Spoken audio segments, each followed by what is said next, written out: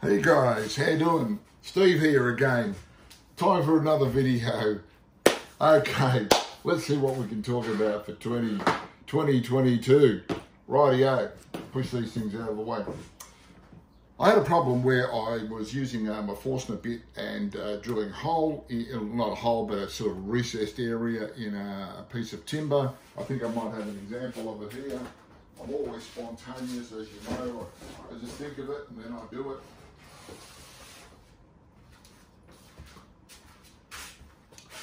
Okay, I was making these for with little bowls in it, just for little servery bowls for sort of dipping sauces and that. But I wanted to get this area here flat because this is black Tasmanian blackwood, and even the best cutters around still give you that bit of a furry thing because of the type of grain that this blackwood actually has. So I thought, how do you sand this? You know, it's one of those difficult things to sand. Then I looked up on eBay, and sure enough, here's this great little sander, 50 millimeters diameter.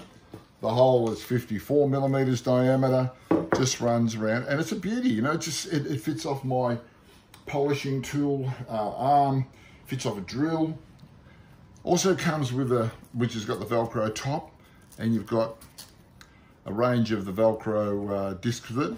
Now that whole box there, not the box itself, but the stuff, and this, and the little foam one, which is fabulous because you sort of, you know, this sort of foam one is you're able to sort of get it with the hook and loop. You're able to sort of scoop it around in bowls and things like that.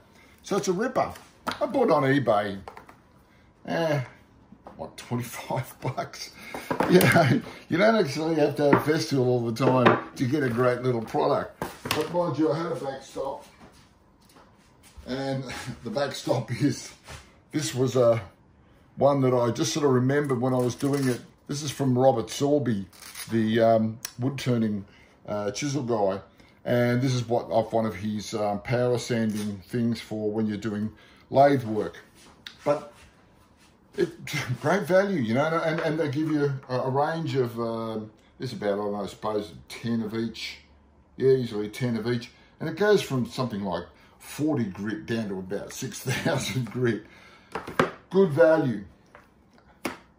Look it up on eBay. Just look up 50 millimeter sander. Now, also, then I decided, what if I want to do something where you can't kind of get in and you sand around a tight spot? Then I looked up smaller sizes, and here is a 19 millimeter and this one's a 16 millimeter. So here's these little tiny ones they've got the hook and loop on top. They're kind of firmly spongy, nice, not too sloppy, not too hard. So they're good. They come with these two cutters. And all you just do is you just buy any old Heinz variety sandpaper, or sandpaper of your choice in, say, I just got this size because it was easy and it was reasonably priced. It's 240 grit. And all you just do is get this little baby, and I'll get my hammer. Which hammer will I use? I don't know. Probably try a rubber hammer. I've only tried it once, as you can see. And all you just do is, yeah, well, maybe I should have got the bigger hammer. What do you reckon? Yeah, definitely should have got the bigger hammer. Okay, let's get the bigger hammer. And I know you're going to say, oh man, why aren't you organised? Yeah, well, I don't work this way. I don't work organised. I kind of work disorganised. I love it. Spontaneous. Everything in life should be spontaneous. I've spent half my life being organised.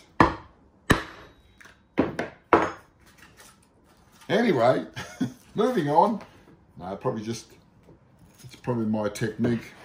It's a bit too bouncy, the table, I think. I'm not getting it right on. Anyway, failure number one. Now, the first one cut out okay, and I'm sure you put it on, this bench is not really meant for this sort of thing. On the corners over here, it's better. Yeah, look, I'll even do it. I know you're going to be going, oh, ho hum, watching grass grow. I see the technique, eh? That's better. So that's better. So it just pops out like that. And it's got the sticky stuff on the back. Whack it on that little baby. Thank you. Nice little tiny sander. 16mm diameter. Get right into those really intricate little bits that you're trying to do. Fantastic. Again, eBay. Not Festool, not Makita, not anybody fancy. Just some schmo on eBay selling this stuff. Very heavy. Actually, they're weighted, really weighted. Fantastic. You know, you don't use it all the time, but when you want, brilliant. All right, well, there's a little tip. And, you know, they're all affordable. These are on eBay. I don't know. I can't remember what they're called. These ones may be a little bit dearer. I think these might have been about 80 bucks or something. But look it up. Came pretty quick. Okay, so I'll do a couple of short videos like this on things that I do, or that might help people, you know. I don't go into all the details. I'm sorry, guys. It's not a how-to sort of video. It's more, hey, look, here's a great little product. If you find any use for this sort of thing, this is what you can buy. Just go and buy it or don't buy it. All right. So I'll see you soon. I'm sort of getting my workshop together, and I will, as I can, look, there are some other things I'm going to show you, but just as I'm looking around, I suppose you should be looking at the camera, Steve, be a bit more professional. Anyway, I'll stop waffling on. I'll see you again next time. Cheerio.